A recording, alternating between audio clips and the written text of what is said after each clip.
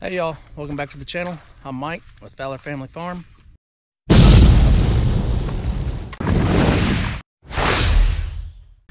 And today we are going to take one last look at the meat chickens before we butcher them this Saturday. Today is Thursday, May 20th, and we're going to butcher them Saturday, May 22nd. And we should be having some another YouTube channel coming out and helping us butcher, so that'll be pretty cool. Most of you guys already know who it is, and probably most of my subscribers are subscribed to him, but it's this guy right here. You can see my shirt. Rustic Woodworking Family. Brandon, Stephanie, and the 3 kids are going to be coming out here and helping us butcher the chickens. We also have some pretty sad news at the end of this video, so stick around and I'll share that. Some of you may be able to figure it out before the end of the video anyway. I want to give you guys a quick look at the meat chickens, week 7. Actually, this is like 7.5 weeks, because Saturday will be the 8-week point. It is raining a little bit out here, so I'm using my GoPro right now. So let me know how this video goes also, or how the actual video looks compared to my other videos where I use a Canon M50 camera. This is a GoPro 9. I like it. It's just hard to, you can't really zoom in. You got to actually just get closer if you want to zoom in. There are ways to zoom in, but you have to stop the video, zoom in, resume the video. It's kind of weird. But yeah, let me know if you guys like this, the picture of this camera. And then at the end of the video, I'll go back up to the porch and we'll have a talk. And that'll be with my Canon M50. Let me know which picture looks better, which audio is better.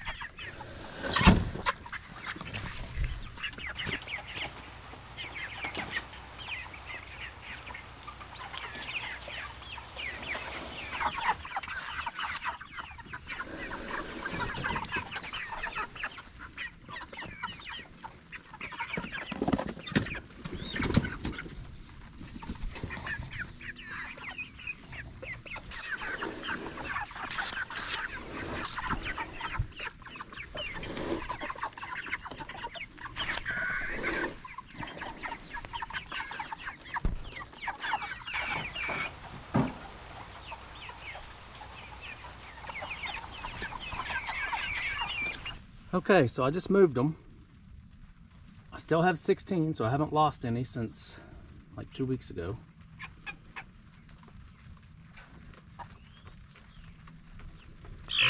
They're big, healthy birds. I think it's about time to butcher them. I could probably go another week, but last year when I did my Cornish cross, some of them were 8 pounds, and that's just too big for the way we cook. So I want these to be 5 to 6 pounds. That one laying down back there is the one that was originally hurt, and it gets around okay now. It moves pretty well. I'll go ahead and feed them real quick and give them some fresh water, and then I'll do that one more time tonight, and then they'll get one more feeding tomorrow morning, which is Friday morning, and they won't eat for 24 hours after that. We'll butcher them.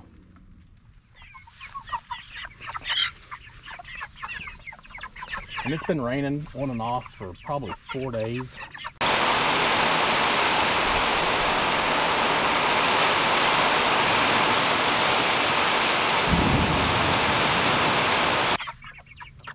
So that's the main reason they're dirty, because they'll go through all this grass. I'll probably move them one more time today, and then twice tomorrow. There's the other one. That one's trying to pick at me. Let me show you guys also what moving them does. So that was, I moved them last night. Didn't do a whole lot. So I moved them this morning, 12 hours later, basically. So that's what they'll do in 12 hours. That's what they'll do in 24 hours. And then this right here that I'm walking in has already started recovering pretty well. It goes all the way to there. I mean, you can kind of see the difference on that. It's greener than the rest of the yard, even though the rest of the yard is green, pretty green too, but good fertilizer. And the reason I start, like, I'll start here and I'll pull it all the way down that way, and then I'll turn around and pull it back this way, is by Saturday they should be right in here, which puts me closer to the barn, which is where we'll butcher. I don't want to be way down there by the boat, you know, having to haul chickens all the way up to the barn. Okay, let's feed them and water them real quick.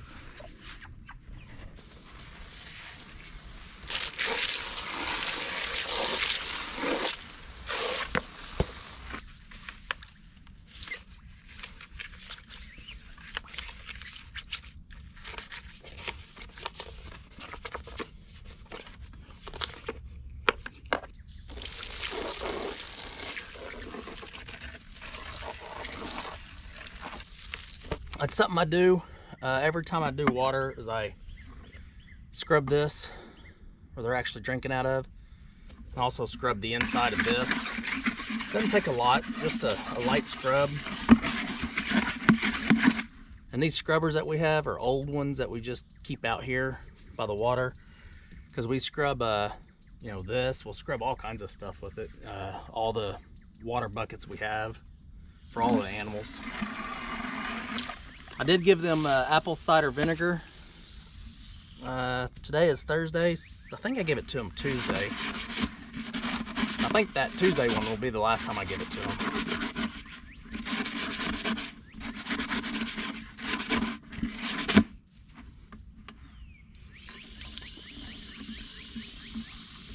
Doesn't matter how often you clean these. When I come back out here tonight and redo this, it's gonna feel slimy, just like it does right now.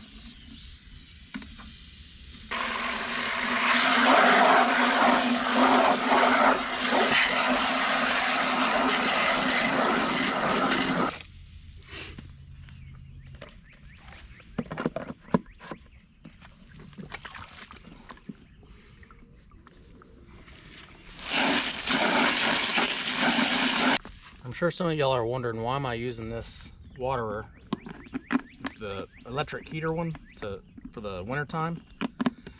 It's because my good one that's bigger broke, and then I never got around to doing the 5-gallon bucket either that I wanted to do. So that's why I'm using this one. Hey Chip, really? You want to come visit? It's just water, buddy. It's not ice cream. It's not ice cream, it's just water.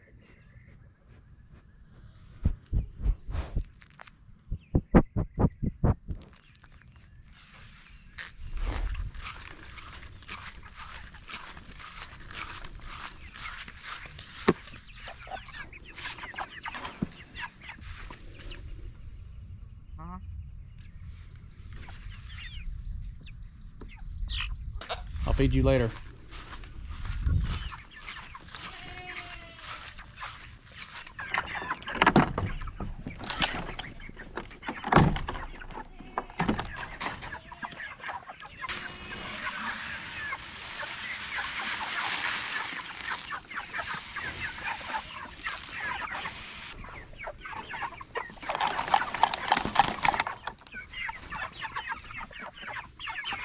Really? This is not y'all's food?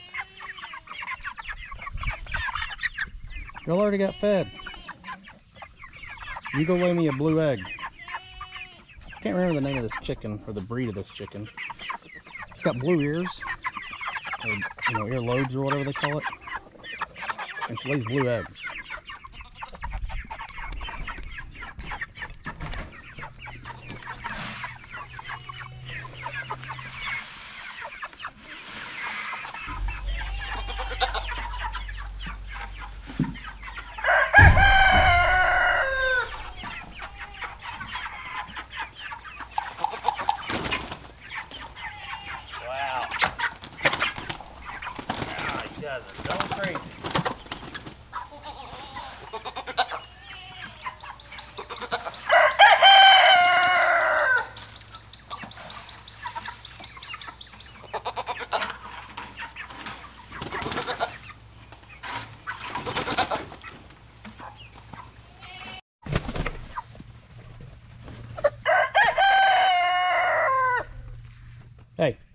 trying to do a video.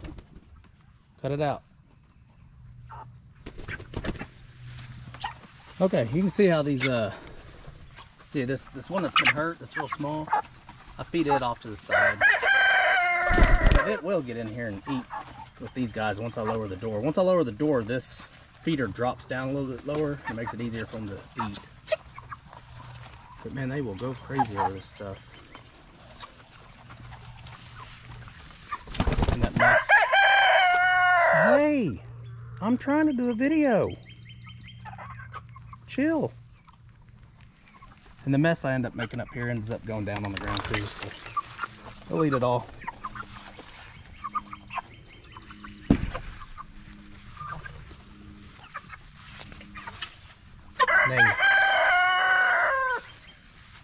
Now you can see how low it is. It's more natural for them to peck towards the ground. And that little one, wherever it went, it'll get in there and eat too. That's 7.5 weeks, guys. Hey.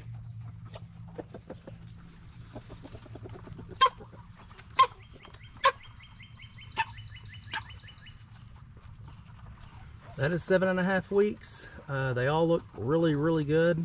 That one hurt one, you know, is kind of smaller than the rest of them, but that's okay. They're all doing good this time around. And I think it's because I did not feed them as much. I slowed their feed down. Okay, buddy. I slowed their feed down drastically. I mean, I fed them, you know, last year I fed these guys almost all the time. Like I almost made sure they had food all the time. The only time they didn't really have food was right in the morning last year. And I lost over half my chickens just from broken legs, and then they couldn't move. And then I think a lot of them had the heart problem as well because of just getting too big too quick. I also last year raised some Red Rangers, and I didn't lose any of them. Now I did them in the fall, and it got kind of cold at the end, and they didn't have any heat problems. It was kind of cool weather. I started with 22, but one was dead the first day I got them. And then I butchered 21, so that was a really good. And those chickens, none of them got bigger than 5 pounds. I think most of them weighed about 4 pounds. So if you want something that's more hardy and can survive a lot more, the Red Rangers, I think. These Cornish Cross get big fast, and the Red Rangers I had to feed out for about 12 or 13 weeks. These guys are almost at 8 weeks, and they'll be at least 5 to 6 pounds. Okay, so that's Cornish Cross meat chickens at basically 3 days shy of 8 weeks. Y'all could probably tell I'm not upbeat today in this video. I'm kind of blah, kind of sad a little bit, really. So Monday morning, today is Thursday, the 20th. So Monday morning on the 17th, I was at work. Tanya was at work. I get a phone call from Braxton. Dayla was just ran over. Our livestock guardian dog was ran over. And it was my dad who ran Dayla over. And of course he didn't know it was an accident. Dayla always lays in the same spot just about every morning. I usually see her when I go to work. My mom sees her. Tanya sees her when she goes to work. She's usually laying in the same spot, and my dad's like, yeah, she was laying in that same spot. I was driving down the driveway. The goat started running up to the fence, so my dad kind of slowed down to look at the goats. And the next thing he knows, he felt a bump. Dayla broke several bones. It was bad. Braxton and my dad, call him Pawpaw, rushed Dayla to the vet. The vet did some x-rays and basically recommended that we put her down. That was a recommendation. And if you guys raise these kind of dogs, they have a purpose. To themselves, they have a purpose, not just to you, but that dog is a goat. She wants to be with the goats. She stays with the goats. She was literally 15 feet away from the goats where she was laying down. That's where she always lays. So it's very unfortunate. We did put her down. It was a very hard decision, but we thought it was the best decision for Dayla. And Tanya and Braxton aren't going to be on this video just simply because it probably affected them the most, obviously. So that's enough on that one. I don't want to get too in depth on that. It's just sad, and it just keeps us sad. So I don't want to go too far on that. I'm sure some of you guys will understand, and then I'm sure there's going to be some of y'all that think we still shouldn't have put her down, but we do believe it was the best thing for her. She would have never been the same. She wouldn't have been able to walk. The vet said she wouldn't be able to walk. Another, it's like it comes in threes. We've only had two, but our last video, we had a lot of video of our cat Yuffie in that video, and Yuffie is our garage cat. Stays in our garage, does really well with mice. We find mice by our house all the time that Yuffie had went and caught, even bird. She even caught a bird. We don't know where Yuffie's at now. Yuffie typically doesn't stay outside. We leave a garage window open that she comes in and out of, but now we can't find her, or him. I say her. It's a boy. Braxton saw her Monday. I mean, our best hope is that he's out being a bachelor, trying to find cats. But I don't know. We can't find him anywhere, and we do have owls. So that would be my biggest concern is owls. She's always on our porch, always. Or golly, I keep saying she. He is always on our porch. So he's not anywhere to be found. So that's another situation that's going to keep Tanya and Braxton sad as well. That was Braxton's cat. Still have hope on that. I mean, there's no evidence that anything has happened, but I do know that cats will leave at times and come back 3 or 4 or 5 days later, so we can hope for that. So sorry this was a downer video. I know I'm a little down myself. Well, video wasn't, I'm sure it's not going to be as upbeat as some of my previous videos, but we'll get back in the swing of things. We are already looking for a new livestock guardian dog. We found several right here in our area. Well, I say right here in our area, within an hour and a half away. There's several to choose from. Tanya wants one that looks just like Dayla, of course, and there is one, but I think we may go with a male this time around. We'll see. And it's either going to be a Great Pyrenees like Dayla was, or an Anatolian. So that's what we're looking for. We've talked to 2 or 3 different people already about what they have. There's 2 that are already available now that we can go pick up, and then there's one that'll be available June 1st, so it's not far off. I don't want to go too long without goats. I'm sorry, I don't want to go too long without a livestock guardian dog, so I want to get something out here pretty quick. With Dayla, Tanya spent weeks walking the property line with Dayla every day, 2 or 3 times a day. Just walking the property, just staying inside of our border, and Dayla never left. I mean, she stayed in our property and never left our property. So we're gonna have to do that with the new pup. Tanya loves doing that kind of stuff. She loves training them like that. And she loves bonding with them, even though it's just a livestock guardian dog and it should bond with the goats first. Tanya bonds with them. So sorry about the bad news. Sorry about the sad story. I know you guys don't necessarily want to watch videos that are sad. You want to watch upbeat, encouraging videos. So wish us luck on the next dog, and we've had 2 bad things this week. Hopefully we don't have a third. Alright guys, we'll see y'all on the next video. Be blessed. Oh, look at Dayla. You're dirty, girl. You love the rain though, don't you? Alright, lay down, I'll pet you. Good girl. Yeah, you're dirty.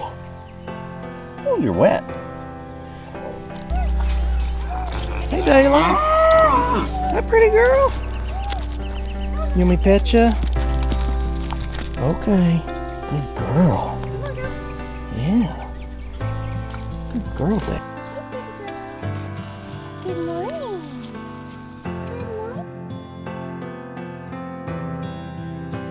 Dayla comes to say hi. Hi, Dayla. This is how she wants to be petted. She'll never jump up on you. She just sniffs you and then lets you know that she's there and then lays down. Don't you, honey? Yeah, she's a good girl. First thing we'll come to is Dayla here. She likes to sit right there by the barn. She doesn't move far from the barn. Hi, Dayla. See how she lays down for me so that I can pet her? She's sweet. Good girl. Yeah. She usually sleeps during the day and then she's up all night prowling and protecting the farm. Usually she's right there by my back door barking. So sometimes I have to get onto her, but I would prefer her bark if there's animals that aren't supposed to be over here. So she's a good girl.